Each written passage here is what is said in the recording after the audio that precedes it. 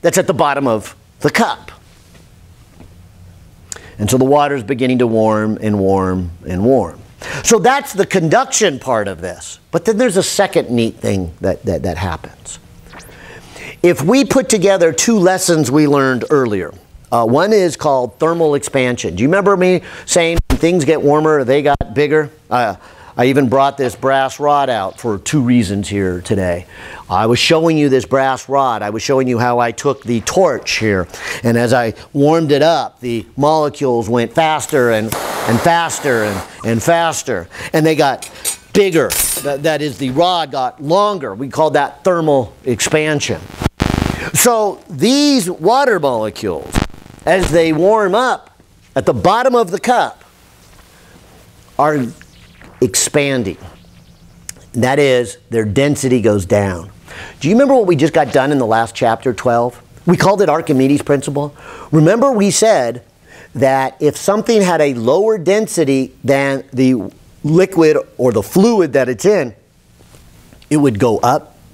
And that's what's happening here. If you put together thermal expansion with Archimedes' principle, this chunk of water near the bottom, as it expands due to thermal expansion, is now going to have a density that is lower than the cool water in the rest of the cup. And because of that, it's going to rise. And so this goes up. And in the process of going up, cool water comes down and replaces it. And so what we get with this flame underneath it is a circulation or a movement of energy from the bottom to the top. And it just keeps doing this over and over again as this warms. It just keeps moving the energy and transfers the energy. This is referred to as convection. Convection is a little different than conduction. Remember I said, let me point out, very important here about conduction. Conduction, if we come back to this original picture, I was saying, note that the atoms of aluminum never went over to here. Convection is a little different. Convection, you actually have a movement to the fluid. These warm, hot molecules move the energy up to the top because the molecules themselves actually move to the top. They don't just bump into each other, they actually move. And so if I were to put this in words here, I would say convection is really this, that your thermal energy is then being transported or transferred by the actual movement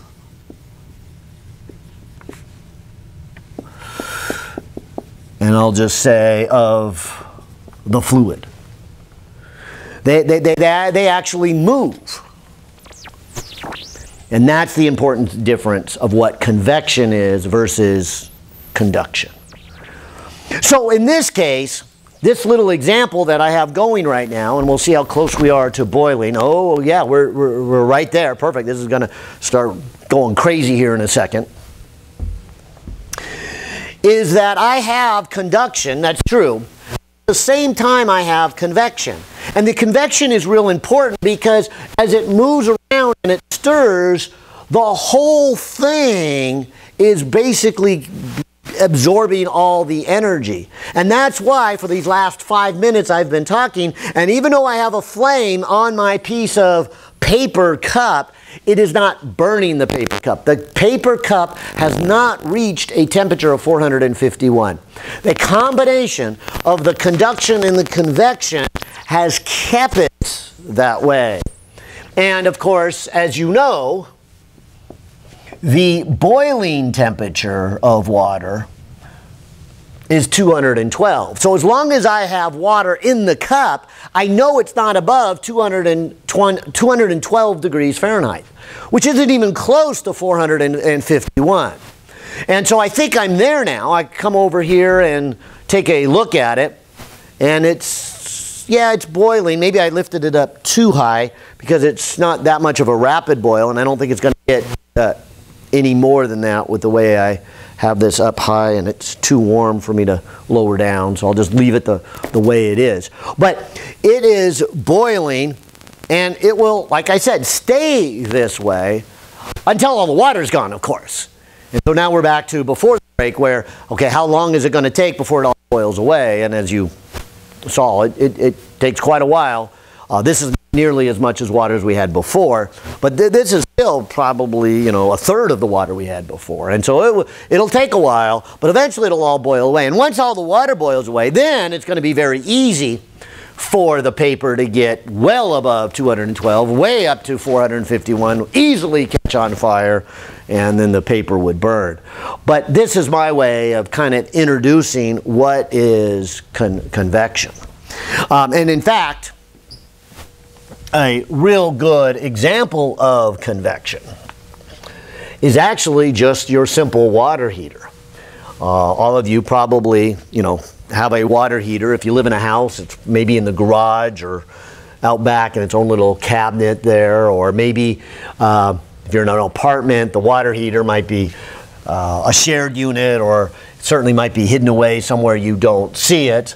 But a water heater, of course, is this designed to make the hot water so that when you take your shower or do your dishes, you will have hot water.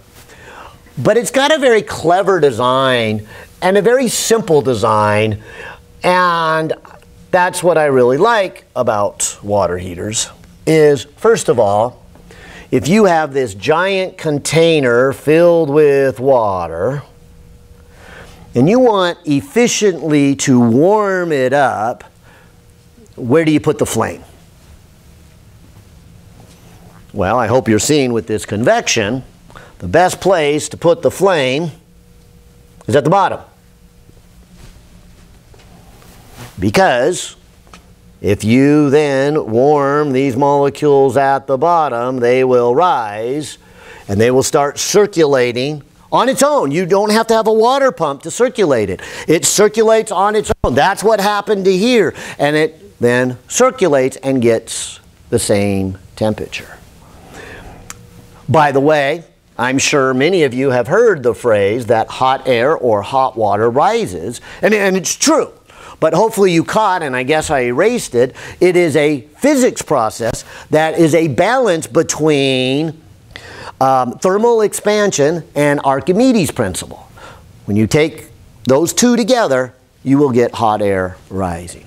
In fact, today is probably a really good example. If it's hot in your house or apartment, and if you stood on the table or you stood on a stepladder, maybe a light bulb burns out, or maybe you decide to dust the ceiling fan for the first time in a long time, and you get up on a ladder and you get up to the top, you will notice it is really hot up there. And you go, well, why? Well, because hot air rises. Okay, well, why does hot air rise? And that's what I'm trying to say. And the same thing happens here in your water heater. In this water heater, at first, while you have the flame, it's circulating around. So where then, after maybe the flame goes off, or even if it's still on, just keeping it warm, the hottest water is going to be at the top, just like in this room. The hottest is up there. That's why when I go to change a light and I get up there, I go, oh, that's really hot. That's why, for me, on hot days like this, well, when I go home and then maybe I'm just relaxing, instead of sitting on the couch, I actually sit on the floor. And so I'll slide off the couch, I'll sit on the floor, and I can look at the TV. Besides that, the floor is tile, so it conducts the heat away, but I'm also lower, and so the lower I get, the cooler. And that's what I'm trying to point out with this water heater. In fact, you see the same thing when the engineers design a refrigerator. some of the best refrigerators that are the most efficient are the ones that have the refrigerator down at the bottom, the drawer, because where is it going to be the coldest? And it's easier to keep the bottom cold.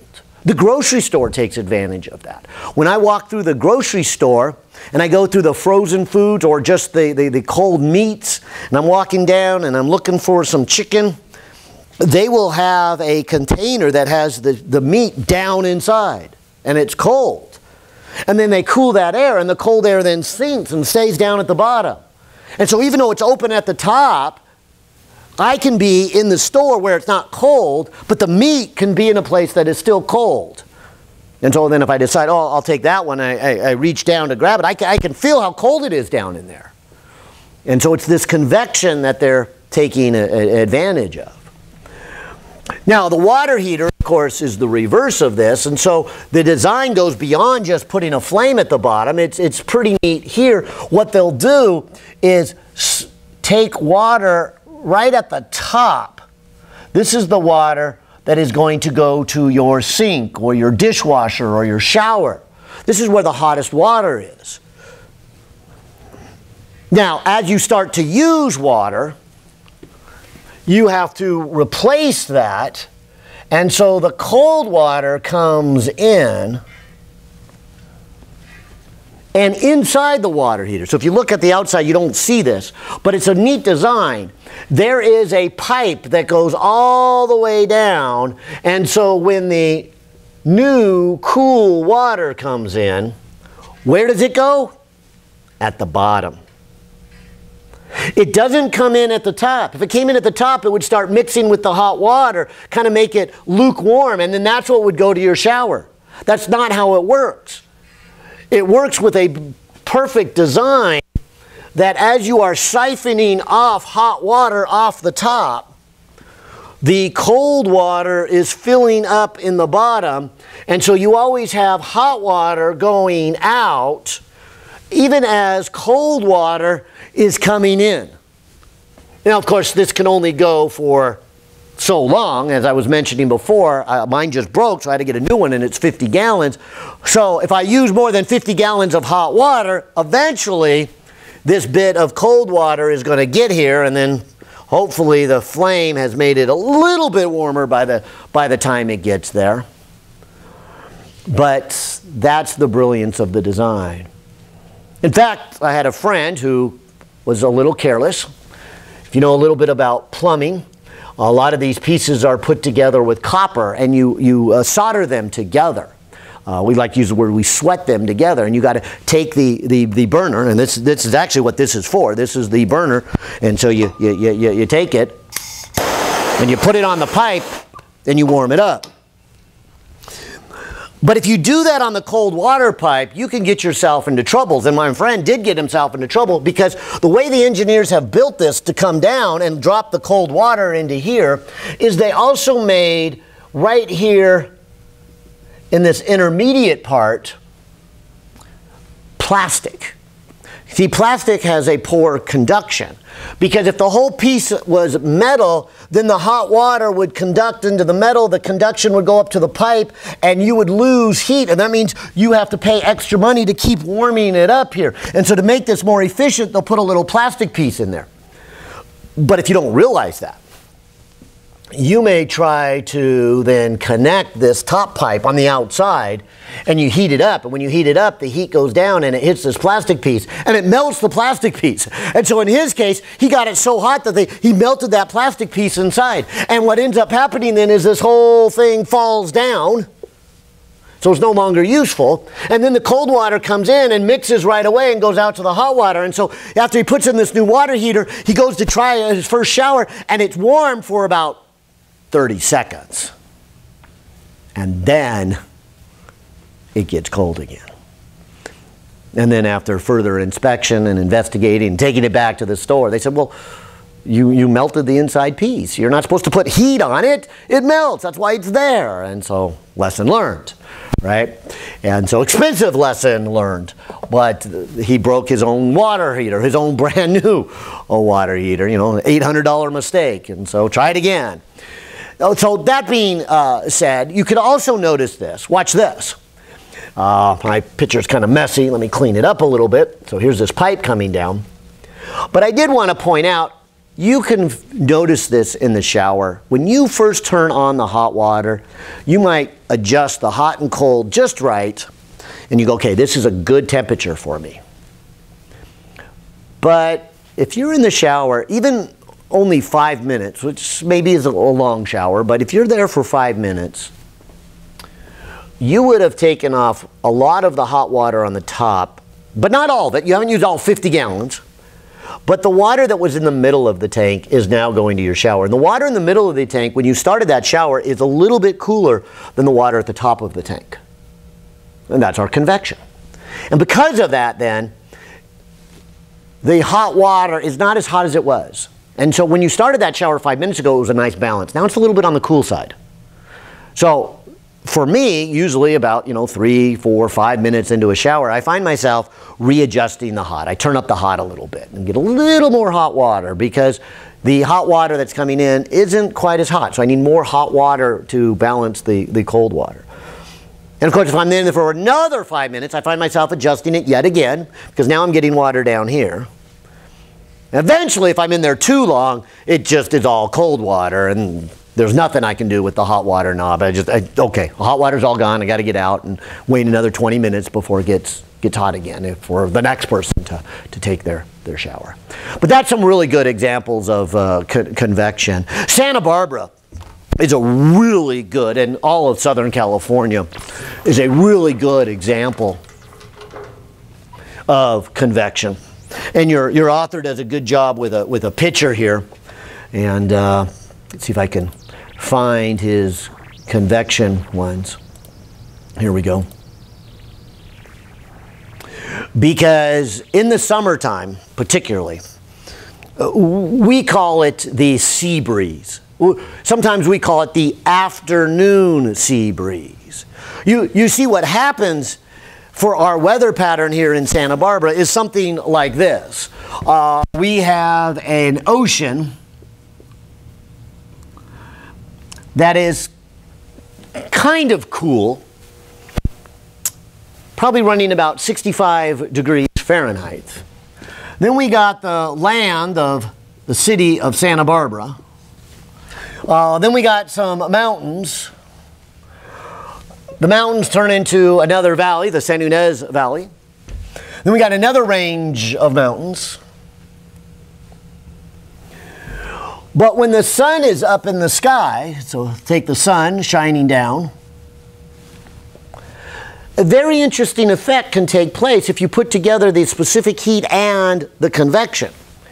You see, as the sun shines on the ocean, you'd say, well, it begins to warm the ocean. Okay, true, it does warm the ocean. And so going back to the last lecture, Q equals to MC delta T.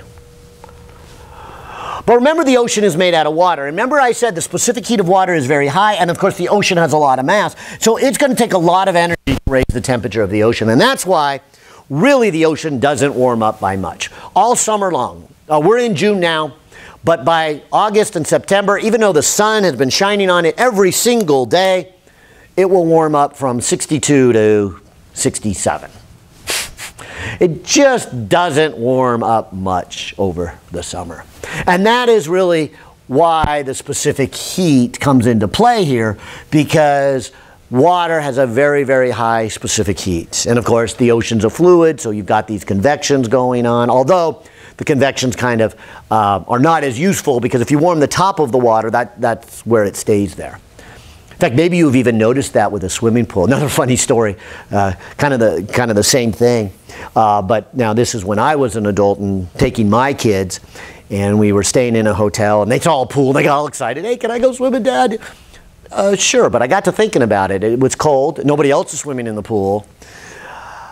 I'm not sure how warm that pool is. And they go, well, please, Dad, we want to go swimming. Can we at least touch it? Well, let's go down. So as we're going down the little staircase out to the swimming pool, I got to thinking, you know what? Nobody's been in this pool. There's probably not heated or very little heated, and if it is, it's all on the top. And so I put my fingers in, and my kids put my fingers in, and it was decently warm. And they go, Dad, see, it's warm. And then I just had a smile. I was just like, okay, if you want to go swimming, feel free. I'll just stand here on the deck and watch you. Just jump on in. But in my mind, I'm going, I wonder how cold it is down there. And I got an answer to that when they both jump in, drop down about 6 feet, and they pop up with their eyes so big. It's cold. It is really cold. And they come swimming back to the side and grab the deck and plop out and go, it is really cold. It's only warm at the top. And I go, yeah, go figure. Of course, they really wanted to swim, so they continued for a while. They'd jump in and then hop out, and then jump in and hop out. So they still had a good time here, but that, again, is more of this convection. Well, back to our Santa Barbara. Santa Barbara, then, here, I want to emphasize the ocean is not going to warm up much during the summer. However, that same sunshine is now shining down on the rocks and sand. And the specific heat of rock and sand is much lower. And so what I mean by that is, taking a given day, from about sunrise to noon, the rock and sand are going to warm up far more than the ocean. And so if you imagine over here, the inland valleys now getting hot, but the ocean remaining cool, this air over the inland valleys is going to rise. That's our convection that I'm trying to talk about. Should I let this keep going? It's only got about a quarter. I'll leave it keep going. So notice it hasn't burned yet, but there's still water. But by the time we're done here, I don't think there'll be any water left. All right, so back to this. This would rise, and as it rises up, then the cool air is going to flow into its place. And that's why Santa Barbara has the afternoon breeze.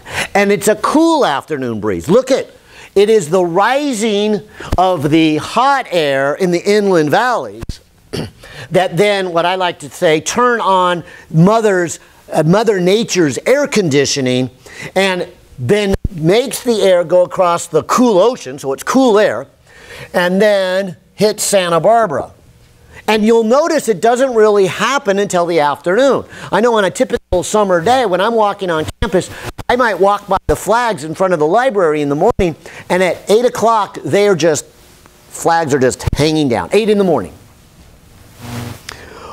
But when I walk back that way, at 3 in the afternoon, the flags are just ripping, and the wind is just ripping off the ocean, and that's that sea breeze. And so every time I see those flags flying, particularly when I realize that the morning it wasn't flying the flags, and in the afternoon the wind is just ripping the sea breeze, this is what goes through my mind. Hey, we're lucky here in Santa Barbara. We have Mother Nature's air conditioning turning on. This cool sea breeze is keeping us cool. And the hot air over the valleys is what's rising. And that's why I called up this picture. That's exactly what the author is trying to show here, as he's trying to say, hey, let's understand convection and some of the reasons it is important. He's showing here that over land, you're going to get a little warmer than over the water. And so what will happen is you will set up these natural convectional currents, and it will then blow from the ocean onto land. And then, of course, the other direction up on top. And Santa Barbara is a good example because the reverse is also true. Let me change colors here. But for the same reason that the land warmed up faster than the ocean, at night, or maybe even not night, but late in the day before the sun sets, but near the evening time, so near sunset, with the sun low in the sky, the rock and sand cool much easier because, again, there's less mass and there's a smaller specific heat. And so what happens now is exactly the reverse.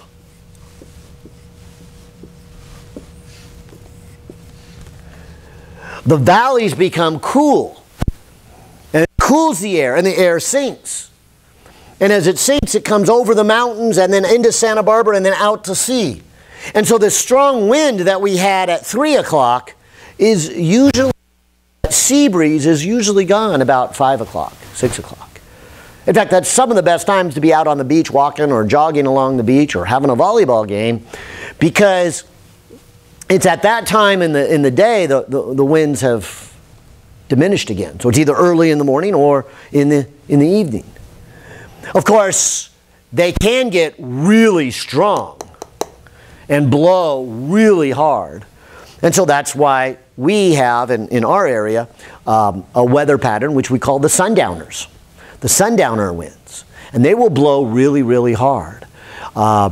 I don't often hear it, but I was pleased to hear it last night. I was watching Key News last night, the 6 o'clock news, and the weather reporter, she was talking along, and she said, oh, the evening will cool down, and then she said this. She said, but not enough to give us sundowner winds, and blah, blah, blah, and she went on. And I said, yeah, there's that word. You don't hear it much. And I actually turned to my wife, and I said, did you hear her say sundowners? And she goes, I guess so. Wasn't really paying attention. I go, you know what sundowners is? And she's like, oh, I think they say it once at a time. And so people don't really catch it. But Santa Barbara, Malibu, same kind of structure, is well known for these sundowners. And so we can get these heavy winds. In fact, one of the worst camping experiences I ever had was at the Gaviota coast. I was out camping at Gaviota Beach, and the sundowners hit one time, and oh my goodness, I literally thought they were going to blow everything out to sea and out to the ocean. I mean, I could not sleep all night. It was just finally died down though about 11 o'clock, so it wasn't really all night, but it was incredibly strong.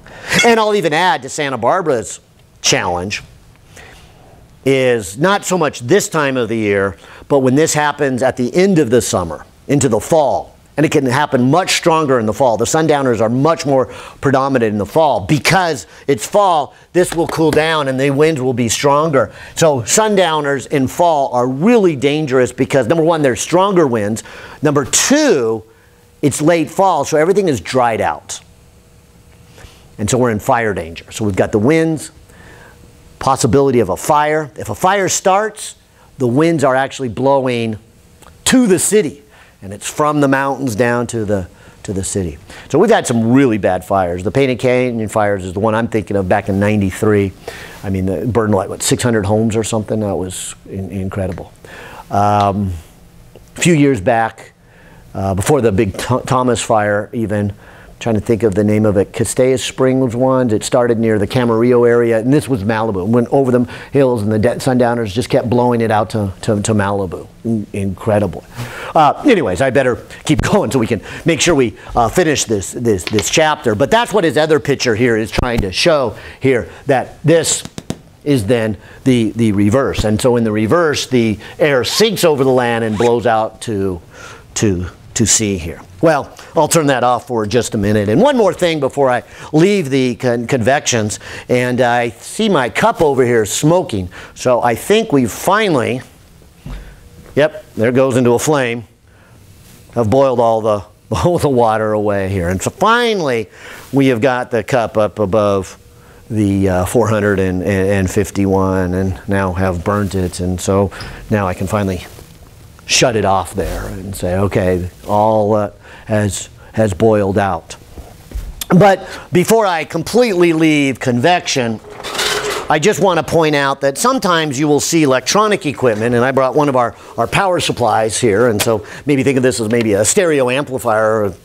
People do that anymore now with our earbuds and cell phones, but a high-powered device on the back of it will often have what they call cooling fins. Or the device itself will have holes drilled in the side and the top and the bottom. This one doesn't have any in the bottom, but it does have what we call the cooling fins on the back, and it does have the air holes in the side and the top because the electronics inside will get hot. Here's some cooling fins that I took off an old stereo. Here's the amplifier, and here's I think this was another amplifier. But notice then that they are, first of all, made out of aluminum, And second of all, they have these fins sticking out because here's the design of them. The engineers are thinking about convection. And so they've designed the fins, first of all, out of aluminum. So when they mount it here, the fins go in here. And so all the electronics in here gets hot, and the aluminum conducts really well. And so the outside fins get really hot because of conduction. But then the air that is trapped between the fins starts to get warm and goes up. That's the convection. And so as it goes up, it'll bring in cool air. And so the air here will start circulating on convection. And so what's nice about this design is you don't have to build a cooling fan in your electronics. You let the convection currents and the conduction of the aluminum take advantage of it. That's also why the holes are drilled in it. The hot air that's in this piece of electronics will go to the top. And if this was a solid piece, the hot air would get trapped up here. But by drilling the holes in the top, the hot air can rise out, drawing in cool air. So this little device does not have a cooling fan on there. Now, some devices do. Most computers, desktop computers, have a cooling fan. So they just circulate it with the fan. But if things don't get quite that hot, you don't need to put in fancy electronics. You don't need to put in a cooling fan. You can let convections do it. And that's why your cooling fans will always be mounted in a vertical direction like this, so that the hot air can rise. Of course, on a motorcycle, the cooling fins, an air-cooled motorcycle, are mounted this way. But that's a little different story. They're mounted this way because the idea is that you'll be riding your motorcycle in a forward direction, and that will make the wind blow through them, taking the heat out. So any of your air-cooled engines that move like a motorcycle, you do put the cooling fins this way. But that's also the danger of why you should never let a motorcycle sit and idle. Because if it idles, so it's running, but it's not moving, it doesn't cool itself really well, and it will overheat. And of course, that's why the California Driving Code says that motorcycles are allowed to go between the traffic lanes, because you can't take a motorcycle and stop in traffic. The motorcycle will overheat and break down. You've got to keep that motorcycle moving. So, of course, it says moving at a safe pace. So it's a little dangerous going through the cars, but you can do it. You can do it legally, and that's why it's there. So the people on their motorcycles rushing through are not just impatient drivers. They really are required to drive through to keep their engines running and going. I said one more, but I guess I lied here. There is this one here. This is a great one to show. You can really see the convection currents really well. Let me get some hot water here. And so I've got quite a bit of hot water here. Let me grab my little towel here. Let me double it up because this water can get really hot. And as you hopefully noticed before I started pouring water in here, there was some red food coloring dye down at the bottom. Not much. Probably should have had more. Let's see how red it looks. But I'm hoping that for a visual effect, to remind me, oh, actually that's good. That's nice and red. So that's the hot water. Let me get a second one so I can compare two things. And so I'm going to come over here. Get some more hot water.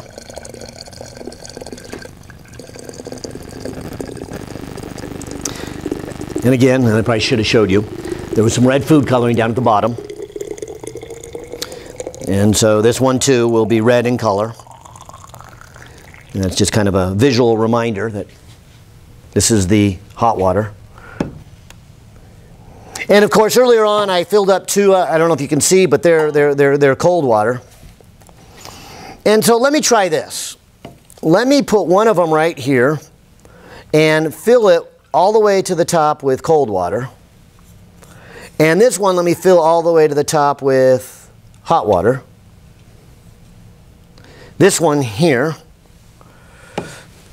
I'll worry about it next. Let me put it over here. Actually, I'll just get it ready.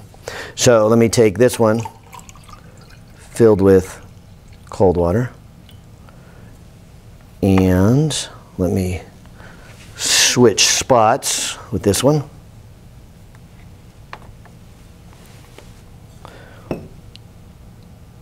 Okay.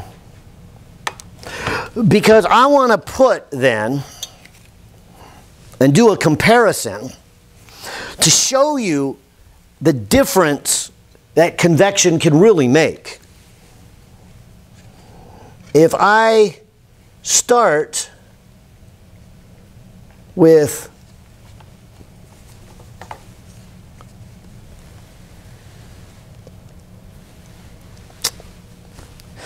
try that again. Just so hot.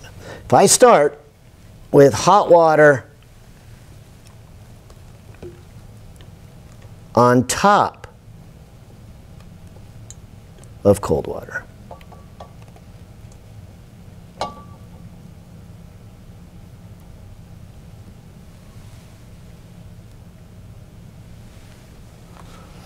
as opposed to the other way around, cold water on top of hot water. You see this whole idea of convection.